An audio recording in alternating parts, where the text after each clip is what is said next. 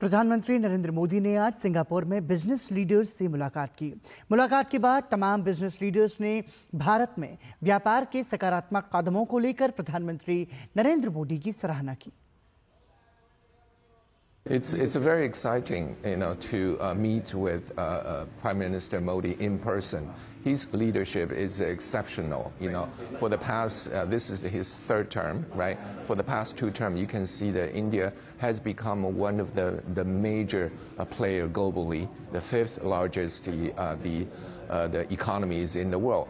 And I would like to continue to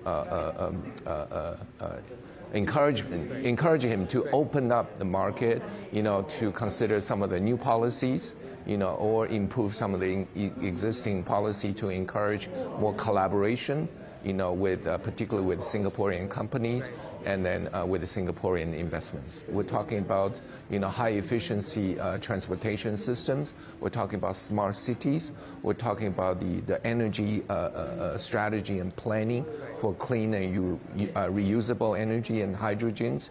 And then also the other very important sector is aviation. With the population growth, we'll see the aviation-related infrastructure will be in high demand. So these are the areas, and of course the most critical part is really the sustainability, and we need to be very mindful about how to design and plan and build the future cities in everything in a very sustainable way. Commitment to digital India, the commitment to digitalization across all of Indian society has been actually something that is, for a lot of places, an example to follow. And I think we've been very excited and pleased by that, because what we've been able to do is enable the economy this way, the digital economy. And we've been able to serve more than 1,000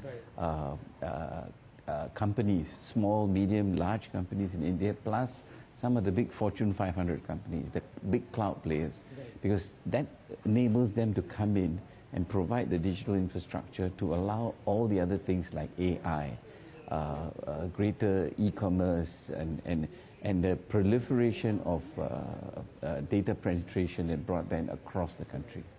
To demonstrate money where our mouth is, we are actually investing more than 26,000 crores, 3.2 billion US, in the next 5 years to enable this. It means that substantial 550 megawatts of capacity will come online, data center capacity, which means that now the foundations across major cities and first, second tier cities, which we have been starting to invest in, not just the first tier cities, we've seen that basically that demand is increasing rapidly.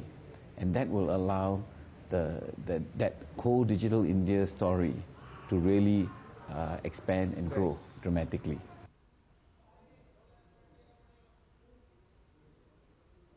The fact that he spent so much time listening to the business interests and the issues that's brought up by over 20 Singapore businesses reflected a very pro-business attitude that the Prime Minister has. In the past, many businesses have always said that India is a very difficult market for investments, but the last 10 years have seen that to really change.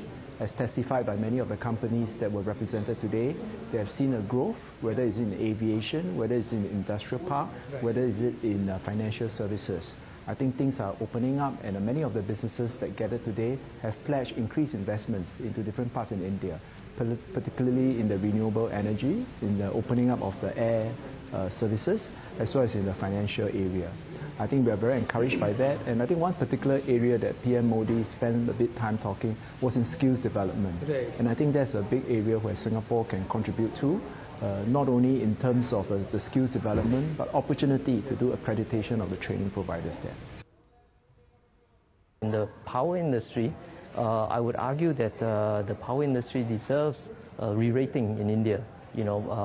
Prime Minister Modi and his ministries over the last few years implemented this very important policies that enable the viability and the credibility of the Solar Electricity Corporation of India.